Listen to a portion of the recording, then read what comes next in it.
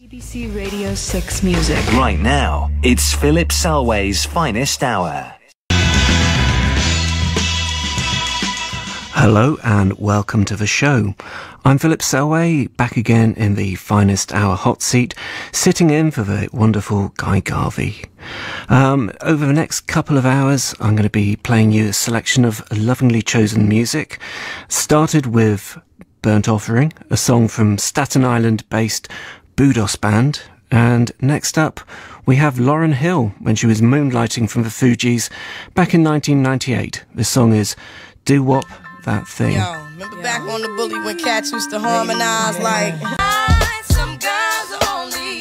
Lauryn Hill and Do Wop That Thing. Now the next record it's a new signing to the label I'm on, Bella Union. It's a quintet from Iceland, carrying on in that great tradition of amazing Icelandic music, a very potent place indeed. It's a band called Mammoth, and it's a song called Salt off an EP they've got coming out on June the 1st called River's End. So here it is, Mammoth and Salt.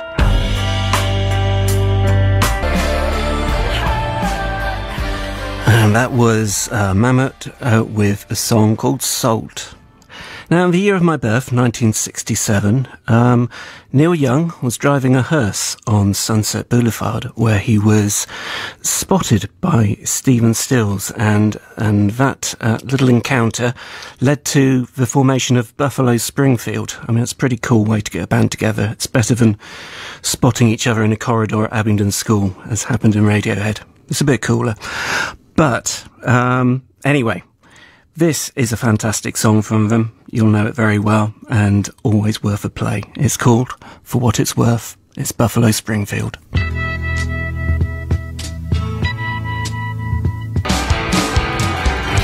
It's Buffalo Tom with song Soda Jerk. Lots of Buffaloes around today, from Buffalo Springfield to the Tom version. There we go. That was off their 1993 album, Big Red Letter Day.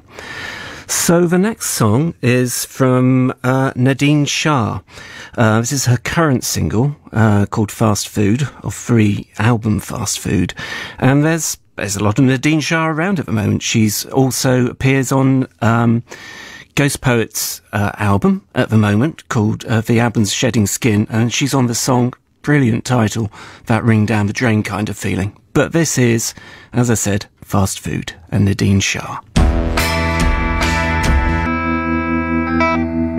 Nadine Shah and Fast Food. Now, thinking back to when I was a teenager, I can quite vividly place myself back in my bedroom and see all the posters that used to be up on my wall. I remember Claire Grogan, there was Debbie Harry, there was a Tom Robinson Band poster as well for Power in the Darkness. And another one was a bit of an icon for me, was it was a Susie Sue poster as well.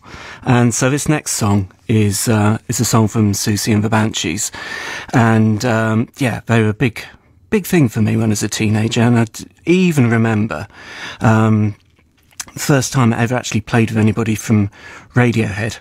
It was in a school kind of very long, it was called a jamathon. It was 24 hours of playing, and Susie and the Banshees had done, as you'll remember, a cover of Dear Prudence, and I think that kind of informed that first song that I remember playing with Tom, and I think it was Colin was there as well. And so, yeah, it was all very bound up in my teenage years. Anyway, this song is off their album, Juju, and it's an amazing song. It's called Spellbound. This is Susie and the Banshees. From the cradle bars comes a beckoning voice. And that was Aaron Neville with Hercules, and Aaron Neville, definitely one of New Orleans' finest, alongside the songwriter for that one, Alan Toussaint. Now, next up, it's a song from Lamb. Lamb, made up of Andy Barlow and Lou Rhodes. They went on a hiatus towards the end of the noughties, but came back in 2011 with a new album, and have managed to since then. You know, judging by my work rate, I think that's prolific. So this song is called In Binary. It's their current single, and it's off the album Backspace Unwind. And that was Each Moment New by Lou Rhodes. And, well, you probably spotted the link there. That was, I talked about before the Lamb track, their hiatus, and that's what Lou Rhodes actually did in her time away from the band. She did a number of solo albums, and that was the opening track of her first album, Beloved One. I know there's something about the kind of the arrangements on her solo records where it just brings her voice out to the fore, and just such an amazing, affecting voice. Moving on, we have a track from an Afro blocker which was organised back in 1974. They're called Ile Aye, and you know, at the heart of this, you've just got this very, very complex and rich percussion troupe, which you know, for me is actually, for want of a better word, quite transportative, really. And so this is a song by them. It's called Que Bloco E Ese. Oh, I'll stop jigging around in front of the microphone now. That was Que Bloco E Ese by Ile Aye. Now, the next song is from Jimi Hendrix. There's a slight debate going on in here as to the title. Some people say Voodoo Child. Some people say Voodoo Child. There is a solution to this conundrum, though. It dates back to when the song was being recorded. It was recorded for the Electric Ladyland sessions. And evidently Jimi Hendrix, one day, he was jamming with Steve Winwood on organ and Jack Cassidy on bass. And that's where the version Voodoo Child comes from. The following day, Noel Redding and Mitch Mitchell, fantastic rhythm section, came in and played the song with him. They were doing a documentary at the time, and they had to learn the song, do their performances, and get it all right in a few takes in front of the cameras as they were rolling. But they did, and it is an amazing song. And all of that coming up after the next trail. Guitar just doesn't come better than that, does it? Oh, anyway, that's Voodoo Child, whichever one you want. It's by Jimi Hendrix, of course. Now, if you were in Boston at the end of the 90s, you'd have encountered many fantastic hip-hop happenings there. And out of that scene, there came, many artists, one of them being Eden. And this next track, it's from him, and it features another artist from that time and city called Insight. This is a song called Funky Voltron.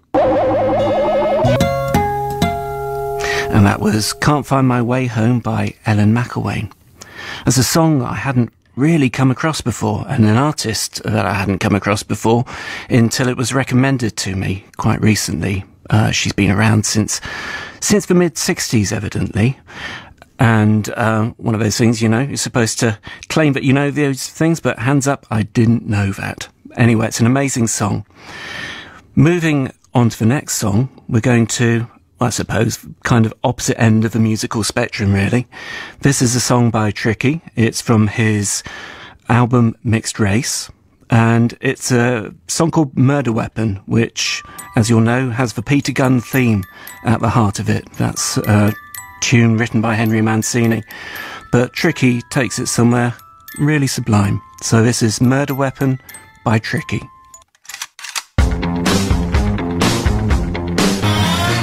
And that was Murder Weapon by Tricky. Next song is from Songhoi Blues. They're a group of musicians from Mali, came to greater prominence through the Africa Express, and this is their current single. It's called Subor, and it's from the album Music in Exile. Subor by Songhoi Blues. Now, I was talking earlier about posters and how you can vividly place yourself back in your adolescence. there's music that does that as well. And for me, the undertones really takes me back to that point. And this next song is called You Got My Number. And it just puts me back into those trials and tribulations of adolescence. And I have actually 3 teenage boys myself, so probably a useful place to try and get back to at the moment. So here it is. It's the Undertones with You Got My Number.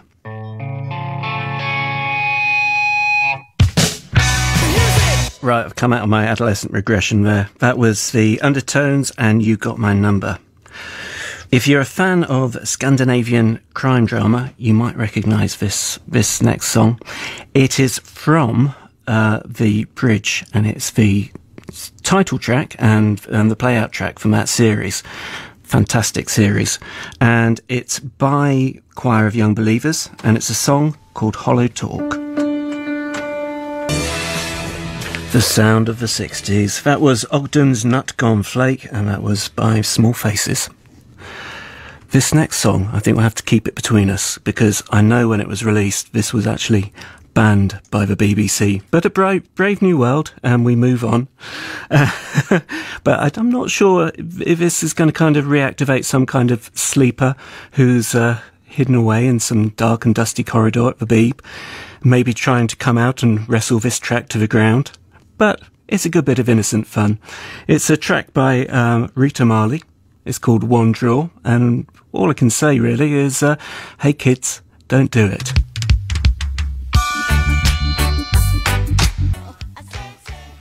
Sorry, miles away there. I got a bit distracted. I'm pre-recording this show, and in the next studio, Mark Radcliffe and Stuart McConey are currently interviewing Tracy Thorn. Very excited about that.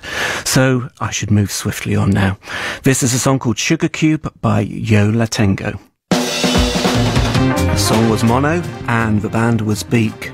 And the man behind Beak is Jeff Barrow, he of Invader Records, and that other side project he's got going, Portishead. I recently actually dusted down my football boots at an invitation from Jeff to go and play in a football tournament, six-a-side football tournament.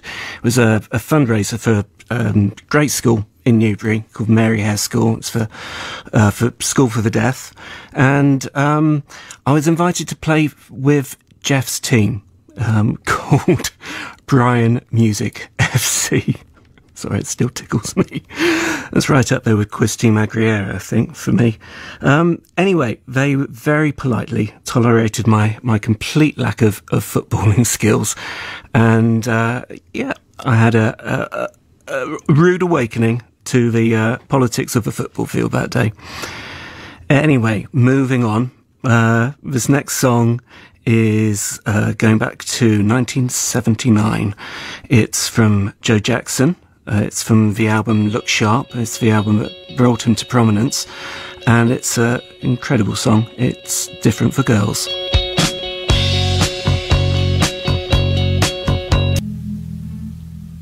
Please stop, Mr. Bassist. Thank you very much. That was excellent, though. Thank you to Joe Jackson as well. And It's Different for Girls. Now, this next artist is Eka Vandal. And I'm afraid to say I don't know an awful lot about her. I've just came across her in a playlist in Deviate magazine. I've looked around and try and find some more information about her, but unfortunately must be looking in the wrong places. But anyway, I think I should probably just let her music do the talking. This is a song called White Flag by Eka Vandal. Eka Vandal and White Flag. Exam season is well and truly upon us at the moment. So this next song, it's kind of, for me, it was always a good one during exams. So this one goes out, yeah, hey kids, to anybody at the business end of it doing exams, anybody trying to coax people through exams at the moment, lecturers, the like, or parents who are trying to jolly and cajole their children into revision.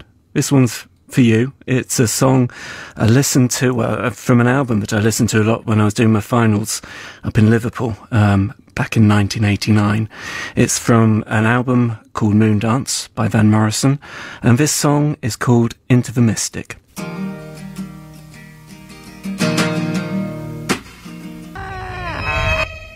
The Flowers of Romance by Public Image Limited.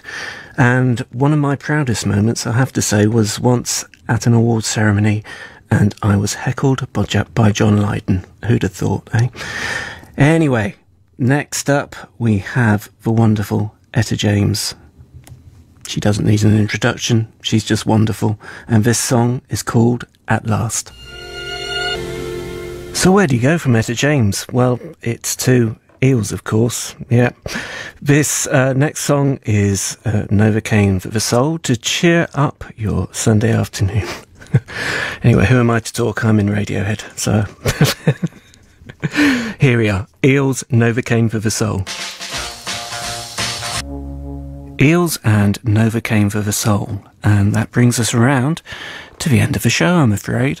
Thank you for listening. It's been great, actually, for me, listening to these tunes. I've loved it. And next up, we have Jarvis Cocker. And next week, allegedly, I think Guy Garvey is back. But anyway, in the meantime, take care. Thank you for listening. And see you again, I hope. This is Jackson 5 and Never Can Say Goodbye.